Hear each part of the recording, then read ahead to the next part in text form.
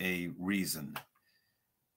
The brother we're going to hear from next, Ustad William Halim Brianis, is another good brother, a committed Muslim brother, right here from the state of Maryland, part of, the DMV, the greater Washington, D.C. area. He is the author of a book that we highlighted. It might have been about a year ago. I think it may be about a year that this book has been out. A book titled, a very provocative title, Message to the White Man in America. Now, this book is a very thought-provoking read. It's a big book. And as I was preparing for today's broadcast, it reminded me, the title, both the title and the subject matter and the dawah that this book does. And it's not just the dawah to the white American community. This is a book of dawah that is of great benefit to any and all tribes. Anyone that's interested in some, provocative discourse on, the state that our country and our world is in, and the remedy that Islam represents for this dire state that we're in. I along those lines, I was reminded of this, one of the profound quotes of El-Hajj Malik El-Shabazz, Malcolm X, from his letter, the letter that he sent back home to his close compatriots, a message that was to be conveyed through them to the public at large, that signaled his the growth, the rapid spiritual and ideological growth that our brother experienced during the Hajj, and the deep reflections that he engaged in, vis-a-vis the struggle that America had to undertake in order to correct itself, in order to reform itself. One of the paragraphs in that letter reads, quote, "If white Americans could accept the religion of Islam, if they could accept the oneness of God, Allah, they too could then sincerely accept the oneness of men and cease to measure others always in terms of their differences in color. With racism now plaguing America like an incurable cancer, all thinking Americans should be more responsive to Islam as an already proven solution to the race problem." This was one of the thoughts, one of the challenges that El-Hajj Malik El-Shabazz included in his letter back home from Hajj. Now, with that said, I want to bring on our brother, Ustad William Brianis, with a warm Assalamu alaikum wa rahmatullahi wa barakatuhu. Wa alaikum assalam wa rahmatullahi wa barakatuhu. It's good to be on with you again. Thank you for having me. Alhamdulillah. Alhamdulillah. It's good to have you with me, brother. Aki, in preparing for today's broadcast, and specifically this segment with you, I couldn't help but reflect over the fact that our former president, Donald Trump, is the textbook definition of a demagogue. Textbook definition. And the danger that he and those who blindly follow him, or those, and among those who are blindly following him, there are no doubt the politicals who are following him simply because they perceive it as being in their interests. You know, the pledge that they made to protect America from all enemies, foreign and domestic, be damned. You know, it's all about their own personal fortunes and what is in their interests. It's about expediency. But then there are a significant number of folk who are hurting. There are a lot of people who are hurting, and they are blindly following a demagogue like Trump and his acolytes through their pain. They're hurting. They're hurting economically. They're hurting in terms of their families. They're hurting in terms of the uncertainties of tomorrow and what tomorrow may bring. And it's easy for someone who is a demagogue, you know, to manipulate that kind of pain and that kind of fear, that kind of anxiety. But there needs to be a discussion, you know, on what has to happen, what can happen in order to change things for the better for this country before it's too late. And I couldn't help but to reflect upon this thought-provoking book that you authored and published about a year ago, I guess it was, Message to the White Man in America. Let's begin there. What are your thoughts, Aki, on where we are as a country right now, vis-a-vis, you know, the kind of things that we need to do internally in order to change, bring about substantive change before it's too late? Now, and it goes to the issue of dawah. What does dawah within this context mean to you? Well, I think that, you know, preliminarily,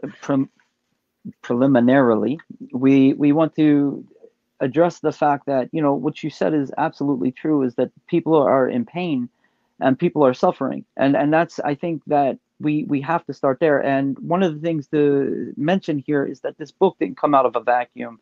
And we spoke about this a little bit the last time you had me on, which I guess it has been about a year now. And that is, you know, this book is written to mirror Message to the Black Man in America by Elijah Muhammad. And so whatever he spoke about, that's what I spoke about. And the reason that I mentioned that again is because Elijah Muhammad's goal, his mission was, he recognized that his people were in a situation and they needed help. And so he was trying to offer them a solution. And that's the same state that we're in today, is that we see a people who are suffering. I mentioned this in the book, is that we have to differentiate between America as a government and America as a nation of people. And as a government, you know, that's a whole nother conversation. But America as a nation of people, we still tend to, the majority of Americans still tend to cling to their fitra, you know, their primordial nature, their humanity. And so there's things that they expect to be right and wholesome, a family, for example. But we see the family being destroyed. We see family structure being attacked. We see marriage as an institution being attacked. And this hurts people. You know, this people don't think, oh, well, it doesn't have anything to do with you. No, it does have something to do with us, because it actually affects our fitra. It affects our primordial nature as a human being, and it harms psychologically. There's trauma being induced. And then, you know, we're also bombarded today with the technology, and this technology doesn't just promote pornography, excuse me, which it does, you know, and that promotes fornication, which of course promotes the destruction of family. But more than that is that we get bombarded with news and negativity and all of these things, which also harms us. And so there's a lot of fear mongering that takes place. You know, people are told that there's a food shortage. We're told that, you know, these the economy is what it is. Look at the gas prices. All of these things are being fed to us. So fear is literally being fed to us. And so it becomes a problem. You know, and so people are hurting, and we have all of this going on, and people need a solution. right? People need a solution, and we have that solution. We have the solution, and I think that Donald Trump, he's first and foremost, he was seen as a non-politician. He was seen as somebody who was outside of Washington. He was seen as somebody who was going to fight against the status quo, which is what the common man wants. Not only that, he did some things that are pretty heroic in that he didn't accept pay for presidency. You know, he ran,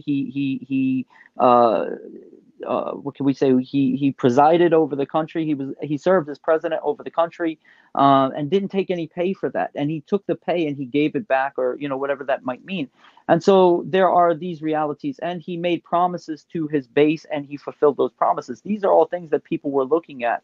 And so what did he actually stand for in their eyes? He stood for a return to America, a return to the America that people envision or idealize, or however you want to frame that. And because he stood for that, people got rallied behind him. And a lot of the people that you see rallying behind him, these are people who all they're calling to is traditional living. All they're calling to is family. All they're calling to is proper education. All they're calling to is hard work and self-sufficiency and these types of things. And so he stood for that, and he played on that. And so this is why he got the people around him. The issue is that he didn't offer solutions for that. We have the solutions. And so this is where our role comes in. What dawah actually looks like to me is that we offer these solutions. We actually introduce people to the solutions that Islam holds. Mm-hmm. Okay, something. I think it's appropriate to correct a perception that someone might walk away with a given part, just a small part of what you said. I mean, I agree with 99.9% of what you just said, but there was just one point is I think it's important to correct. No politician, certainly in my memory, has been able to monetize a political office in the way that Trump has.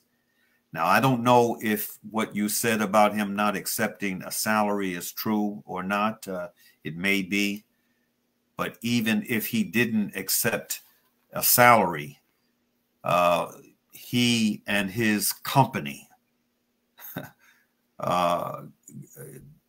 they got paid more than any other president, certainly in recent time. And in fact, he and his organization are still monetizing what he was able to achieve politically.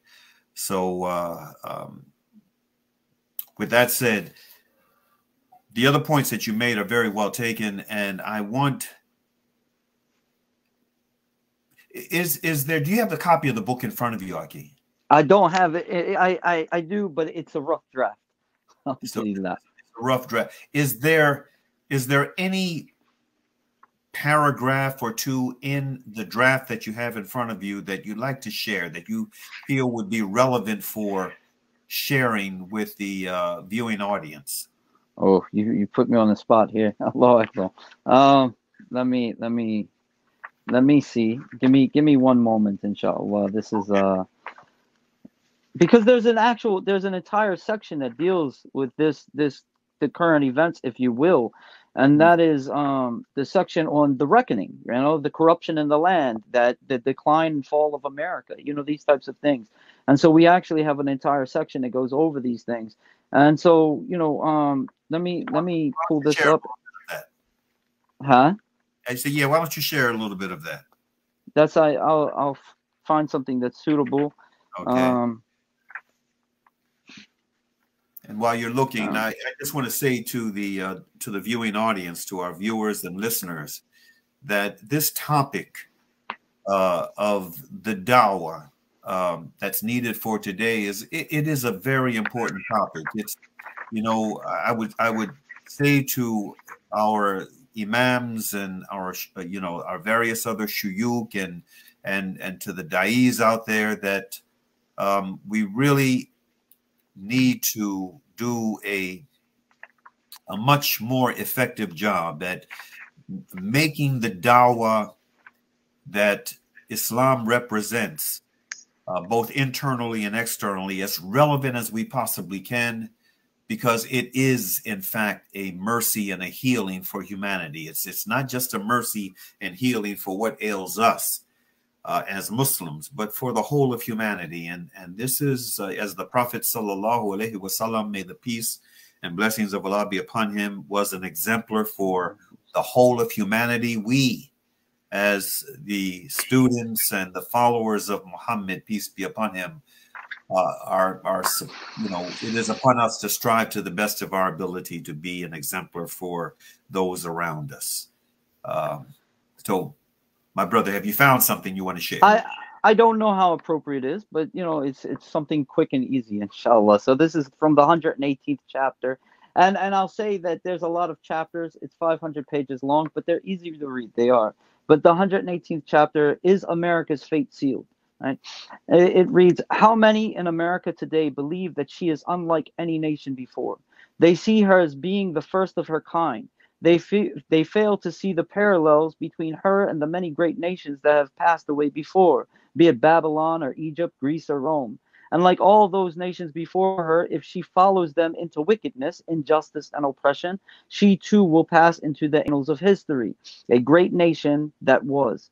If we looked at the previous nations, we see despite their political, financial, and military strength, they became corrupt.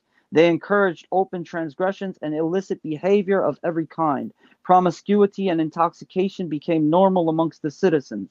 The markets became corrupt and the military forces were used to usurp the rights of other peoples. What is it about America today that is different?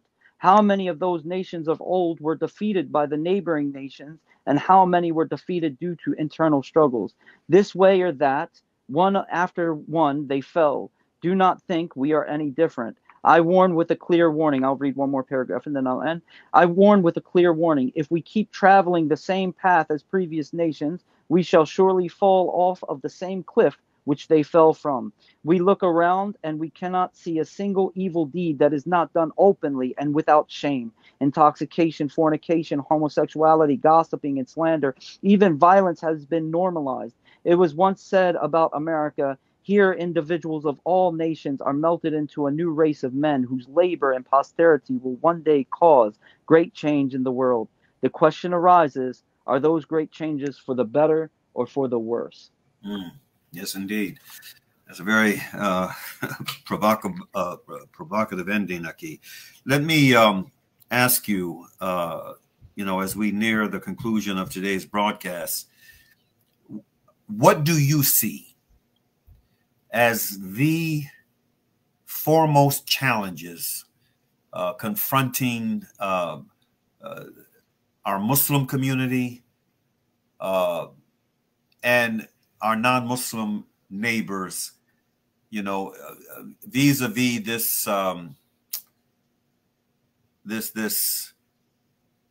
this need for a call to something better? What do you see as being the greatest dawah challenges, both internally and externally, from where you are? SubhanAllah, it's the same. It's the same, and I honestly believe that we're living in an age. And I believe it's the first age in the history of mankind, and Allah knows best about this, where disbelief is taught openly. And when I say disbelief, I don't mean other religions. What I mean here is that a rejection of the divine, a complete rejection. We're taught in school from kindergarten until higher education, till a person attains their PhD, that God is not real and that everything happened by haphazard chance. And we are all a mistake. We're all just accidents in the universe. This is what is promoted in our psyche. And so even in the Muslim community where we claim that we believe in God, right, our actions don't demonstrate that, right? So we have to call people back to really believing, truly believing in God and living lives that reflect that, trusting in God, relying upon God, turning to God. These are things that in the Muslim community, I'm not talking about the non-Muslims, this is things in the Muslim community that we see lip service given to, but we don't see the realities. And because we don't see the realities, we don't see the fruits. And the same is true of the non-Muslim community. Of course, there's a lot more work to do because many of them don't even believe, whereas in the Muslim community, at least there's lip service. Having said that, I personally believe that the greatest method of doing this is actually not calling people directly to God, but calling people to know, to find out who is the Prophet Muhammad sallallahu alaihi wasallam. What was his character? What was his example? Because if we start following the example of the Prophet sallallahu alaihi wasallam, we heal and we draw near to God. And if we could demonstrate that to the non-Muslims, if we can actually show them living examples of the Sunnah of the Prophet sallallahu alaihi wasallam, I do believe that they will want what we have. But we have to demonstrate it to them. We can't talk to them. We can't tell them about it. We have to show them. And in order to show them, we have to be about it ourselves. Alhamdulillah. So that's a very fitting way to end. A reminder to be careful of the life you lead. You may be the only book that some people read. Any closing thought, Aki? Alhamdulillah, my closing. Well, I mean, I'll follow with. And also, how is your book doing? And how is your book doing?